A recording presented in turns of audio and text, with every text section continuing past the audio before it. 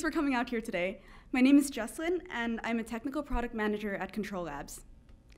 Now, a huge reason I'm here at CTRL-labs is because as an XR developer and as a human being, I felt let down by a lot of the commercial XR input devices available out there today. I've spent enough time in this medium to believe in its expansive potential, but I feel like if we want to give XR a meaningful chance at a successful future, we need to really re-examine our interactive toolkit. And I'm sure many of you guys share my frustration with current things in XR. For example, I feel like we're limited by our controllers. Have you ever noticed that a lot of commercial XR controllers are kind of remote shaped? So you can't really do something like, let's say, pick up something big and round like a basketball, because let's say you wanted to do that with an Oculus touch controller. You would reach out, press a trigger with your index button, and then if you wanted to throw this basketball, you would throw your hand up but release the index button, but like it doesn't feel intuitive, and the entire time you're holding something that's rod-shaped, and that just feels weird. Or do you ever think about how ergonomically absurd it is that we have to hold our hand out in front of our face every time we want to do something meaningful in XR? There's just a lot of arm fatigue there. And also, what's up with typing in XR? Have you ever had to like type your password in using HoloLens and it's like, click, click, click, and it's so slow and it's so frustrating. So there has to be a better way. We have a massive opportunity to rewrite interaction paradigms about how we interact with virtual environments. And a lot of my frustrations with the way things are in XR today is what brought me to CTRL-labs. CTRL-labs is an interdisciplinary team of scientists, engineers, and designers. And we're focused on eliminating the barrier between machines and the human nervous system. We imagine a world where computers are natural extensions of thought and movement. Because our brains and our thoughts are so high bandwidth, we process a remarkable amount of sensory information every single second, and yet the way we interface with the world is so low bandwidth, whether we're interacting with the physical world using our limbs to touch things, or interacting with the virtual world using our limbs to control our mouse, keyboard, Xbox controller, and using that as digital input. Even things like eye tracking and like voice commands, there's only so many words I can get out of my mouth at any given time. Simply put, it just doesn't capture the richness and potential of what we have to work with. And it's super low bandwidth, and there's a lot being lost here. So we wanted to create a universal controller, because what if we weren't limited by our devices or by our bodies, but instead by what our nervous system could do? And that's why we created CTRL-Kit. CTRL-Kit is a device that sits on your arm, a little bit like a watch. And we focus on the hand because it's the most densely innovative part of the human body. The electrodes read your EMG signals from your skin, and we feed that information through machine learning algorithms to extract signal from that noise. Now, as a developer, you plug that into your applications or your projects, and suddenly you have a whole host of new data to work with right at your fingertips. And the cool thing about this is that it's non-invasive, so there's no suits, no gloves. It's untethered, so you don't have to be attached to your big computer. And in fact, you don't even need a big, expensive computer to do this. And since we don't use cameras, you don't have to deal with occlusion, right?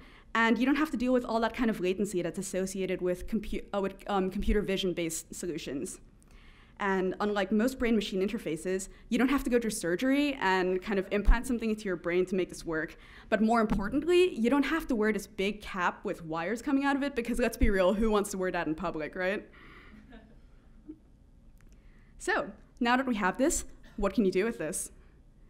Well, what if you could bring your hands into virtual environments and faithfully interact with the virtual world the way you'd interact with the real world?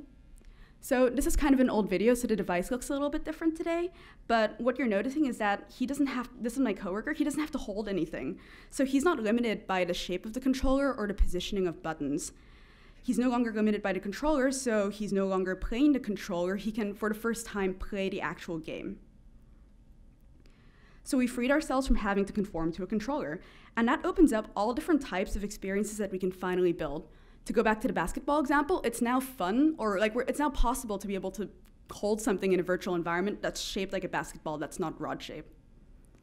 And because we're not using cameras, there's no reason why your hand has to stay in front of your face. They can be in your pockets, on your side, resting on your desk.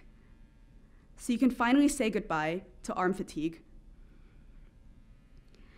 And with neural interfaces, you can map anything to anything, really. So you can map any kind of like letter to any kind of neuron fire. Imagine if you could get rid of your phones and your keyboards as input devices for text. Turn any surface into your keyboard, whether it's your table, like in this video,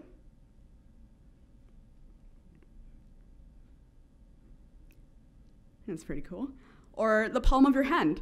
Like imagine being in VR with a VR HMD on where you can't see anything and being able to type just using the palm of your hand. I think that'd be really cool because finally we have a way to type quickly. Well, what about things that don't even map to big gestures and movements? How about things like detecting muscle tensions? To a camera, this soft grasp and this hard grasp look exactly the same. But to EMG sensors, they can pick up the different nuanced neuron pattern fires, and these look wildly different. And what's cool about this is that it's able to finally differentiate between varying levels of muscle tension. So suddenly you get a whole dimension of continuous control that you couldn't possibly get with computer vision-based solutions. Imagine manipulating an art piece, an interactive art piece, without having to move.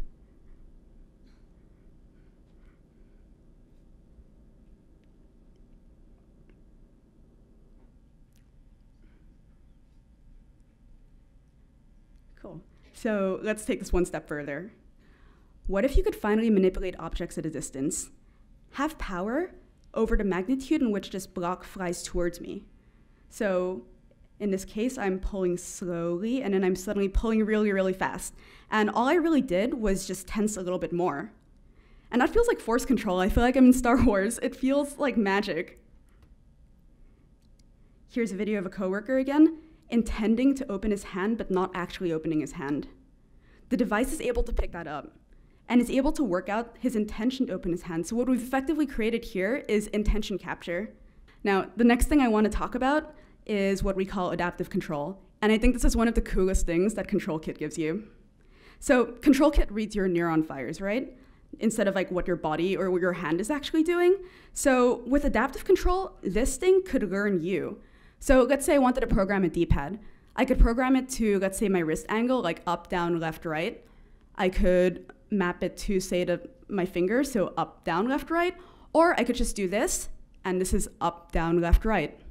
I'm like flexing my muscles a little bit differently and firing and isolating different neurons, and it's able to work at that control mapping. So whatever control mapping, whether continuous, discrete, big and obvious, or subtle, it reads all that and it learns that.